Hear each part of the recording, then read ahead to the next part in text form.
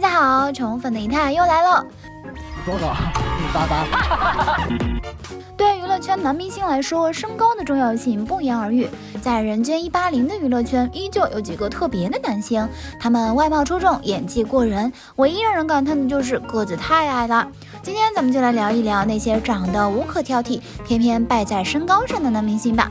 今年的3月，男友当属檀健次，他在《猎罪图鉴》中的表现令人印象深刻。剧中的沈毅永远是白 T 配衬衫，下搭牛仔裤，脚踩运动鞋，再斜挎一个帆布包，面色始终温润如玉，笑起来满眼温柔。如此温柔的沈毅也让他获封猫猫的称号。在这样一个温柔的人身上，174厘米的个头似乎也成了他的加分项。看着174厘米的他站在189厘米的金世佳面前， CP 感一下子就出来了。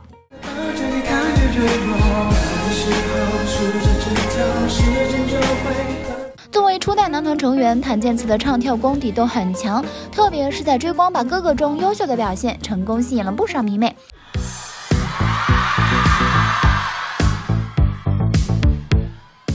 到了天赐的声音，他和王菲菲的处处吻同样惊艳。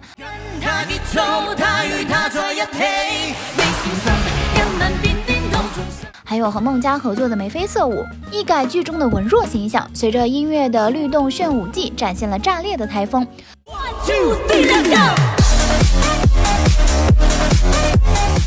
能唱能跳能演，长得也英俊帅气。如果非要挑点什么毛病，那就是他174厘米的身高了。他本人对于身高并不忌讳，常在综艺中拿此作梗，贡献了不少名场面。在中餐厅里，姚安娜被问到身高时，说自己175厘米，檀健次当即大话：“绝对1.8米。”你看上去老高了，以后不要再谎报自己的身高了，好吗？说完还要站起来跟他比一比，没想到被周也无情拆台。在他追问姚安娜的真实身高时，檀健次急得爆出金句：“浓缩就是精华。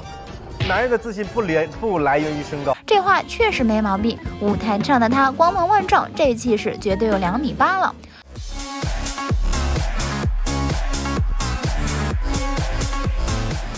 同样有身高苦恼的还有任嘉伦，他参加过选秀，做过练习生，后来爆红却是因为演戏。在2017年的大唐荣耀中，他饰演的李处圈了不少粉。到了锦衣之下，他个人的状态、演技都达到了巅峰。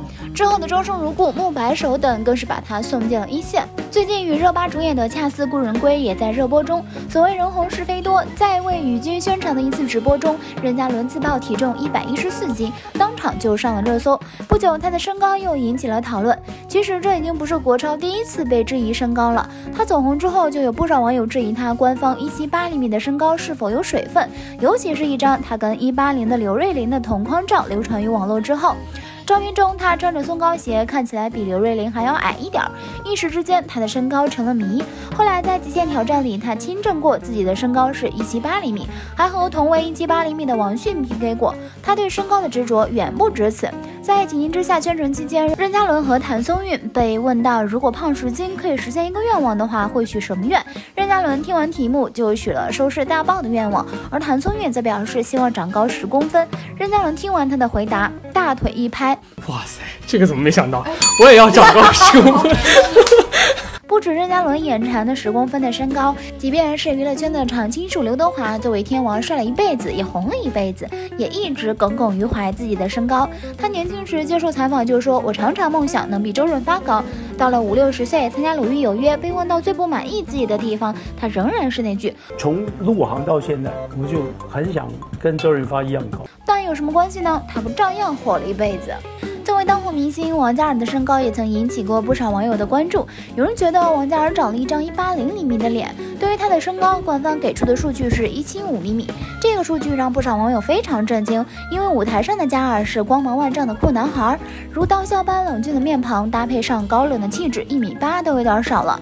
但王嘉尔其实并不算高，和萧敬腾一起参加综艺节目，还被现场质疑了。萧敬腾调侃说对方还没自己高，自己身高是171厘米。公布出来的身高也是这个高度，不过当两人同框的时候，可以很明显发现两人的身高并没有相差很多。除了在各大综艺中，线下王嘉尔也经常会约不少网友偶遇。通过网友分享的图片可以看出来，站在一群保镖中间的王嘉尔看上去确实有点气场不足。虽然，但是王嘉尔的五官都是十分精致的，颜值也没话说。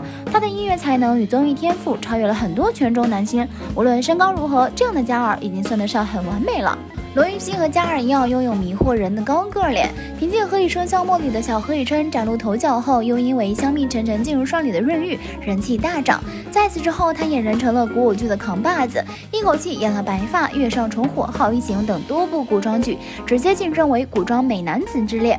但他的身高也随着他的走红一直被黑，他官方身高是177厘米，在现在180加的男演员圈子里确实不占优势，尤其是他搭档的对手女演员也都是165加的情况下，因而他有时候拍戏为了展现出最萌身高差，或者说为了表现的霸气一点，会穿松糕鞋来增高，每每被人拍到便会拿来大做文章。但除了个子矮几公分，他真的挑不出什么别的毛病。张艺兴也是有着一张大长腿的脸，只看半身照的感觉总会给人一种180的感觉，只不过每当展示全身照的时候，很快就会有女生对男神的幻想破灭。艺兴官方身高176，但参加极限挑战的时候，他就暴露出了真实身高，比大家想象中的还要低很多。按照测量的记录是171，而且这还是穿着鞋子，并且头发也蓬松的情况下，如果是去掉鞋子以及头发带来的高度，身高恐怕会更低。不过大多数人也是奔着艺兴的才华和人品去的吧，身高什么的也可以忽略不计了。虽然薛之谦也是靠才华吃饭的，但是因为一张帅脸也拥有不少颜粉。最近这几年他一跃成为人气最高的几位男歌手之一，并且频繁参加综艺节目。如果单纯只看薛之谦的长相，其实很难把他和172的身高联系在一起。不过这也是他公布出来的真实身高。让人意外的是，薛之谦比大家想象中的还要低一点。在某档节目中有个体检环节，薛之谦本想向大家展示自己最近的瘦身成效，没想到被机器暴露了真实身高，老薛当场崩溃。您的身高是169。喂，没有169。同为歌手的周深，他的嗓音堪称完美，唯一的不足就是身高偏低，官方身高只有161厘米。这倒也没有什么成为特别大的负面影响，反而增添了周深身上的综艺效果。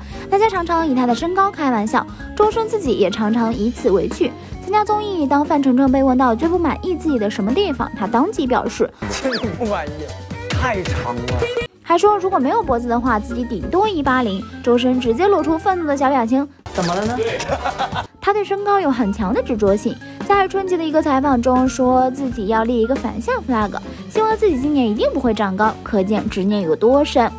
我们知道周深的官方身高就是161厘米，但是他自己在很乐观的面对这个现实，也没有认为这个小缺点会对他有什么影响，反而还成为了他幽默的一个要素。这样的周深谁能不爱呢？吴阿哥苏有朋的身高也不高，官方数据是1.73米。琼瑶阿姨也曾经亲口说过，小苏的身高不是太高，虽然长得不高，但丝毫不受影响。从小到大，他一直是妥妥的学霸，而且作为琼瑶剧男主，多年来热度一直不降。《还珠格格》当中，他是聪明有担当的五阿哥永琪；《小鱼儿与花无缺》中，他是英俊潇洒的花无缺；《倚天屠龙记》中，他是迷倒众姑娘的张无忌。虽然身高不够，但是演技和颜值双双在线，所以也俘获了大批小迷妹。而如今已经40多岁的苏有朋，就像吃了防腐剂一般，颜值依旧不减。与他一般吃了防腐剂的冻龄男神还有林志颖，在放羊的星星中，郑天琪给我们留下了深刻的印象。清秀又稚嫩的林志颖看起来总有一种180厘米的即视感，但他的实际身高只有172厘米。在这个男明星普遍180厘米的娱乐圈，林志颖的身高算是很吃亏的，但他的颜值却盖过了这一点，还娶了模特出身、身材高挑的长腿女明星陈若仪做老婆，有了可爱的孩子 Kimi。话说回来，当年很多天王级别的巨星身高似乎都不是特别高，就拿影帝梁朝伟来说，他的气质和颜值不输任何一个人，更是凭借一双电眼迷倒了万千女粉。但实际上梁朝伟的官方身高174，与女演员搭戏时也多有不便，经常踩着增高板，但颜值气质这块被他拿捏得死死的。他的演技也十分到位，出演的电影总是让人很有代入感。要说被身高耽误的男明星，那作为娱乐圈4大天王之一的郭富城必然榜上有名。郭天王能唱会跳，拥有高颜值的他，面对各类舞台表演都如鱼得水。但是就这样一个帅气的男演员，身高却只有171厘米，但这丝毫不影响他在娱乐圈闯出一片天。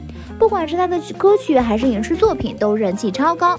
演过《精灵小不懂》《少年张三丰》等多部电视剧的张卫健，当年也是红遍大江南北。年轻时的张卫健脸部水嫩妥妥的小鲜肉，然而他的身高也不出众，只有170，但观众并没有因为个子矮就排斥他，反而被他的演技和颜值征服了。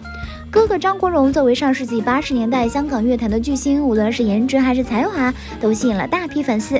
他身上那种温润如玉、翩翩公子的气质，更是秒杀当下娱乐圈的一众男星。他的官方身高是175厘米，但有媒体爆料，张国荣的实际身高不到170厘米。可这些都不重要，在才华和人品面前，身高完全不值一提。你们觉得身高低于180的男生是矮个子吗？在娱乐圈，身高和才华哪个更重要呢？欢迎在评论区留言讨论哦。好了，今天的视频呢就分享这里啦。如果喜欢 C 台的视频，就请多订和关注 C 台，每天都会更新精彩娱乐资讯哦。